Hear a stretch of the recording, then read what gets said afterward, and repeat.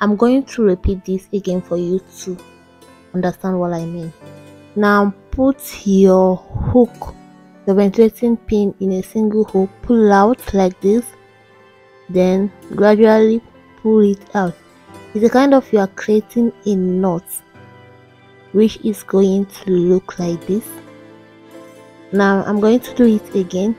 Put your pin in a hole, pull out 2 strands of hair, then gradually roll the pin and pull it out, then tight. With this you have created a knot, and because this is a close-up, this is how the knot looks like.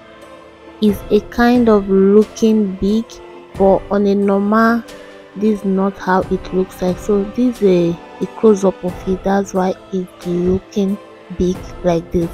And this is a single knotting ventilation. This is a kind of a first thing you should learn if you want to learn how to ventilate. Then I think you should start with this method of ventilation.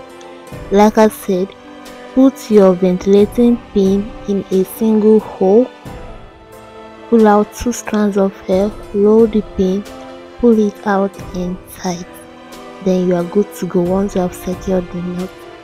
The next step as a beginner is to master your spacing.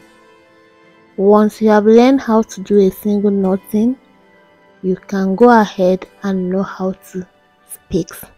So how you are going to do the spacing is, once you ventilate, skip the hole next to the one you have ventilated, then ventilate the next one. Ventilate like this. So if you want to ventilate the next one, skip hole, then ventilate the second one, and this is how it's going to look like.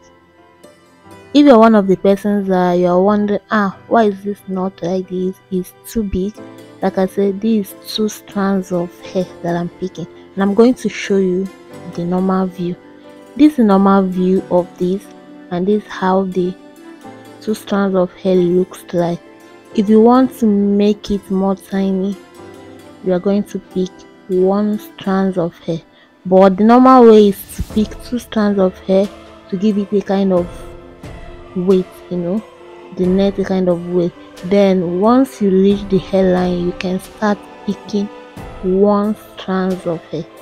But this is how it looks like. Sometimes by mistake you can just pick 3 strands of hair, but the usual strands or the normal strand to pick is 2 strands of hair.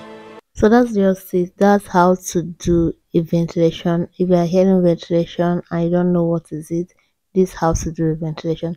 Thank you guys for staying to this moment. If you found this video helpful, give me a thumbs up, and if I yet subscribe to my channel, subscribe to be part of this family. See you in my next video. Bye.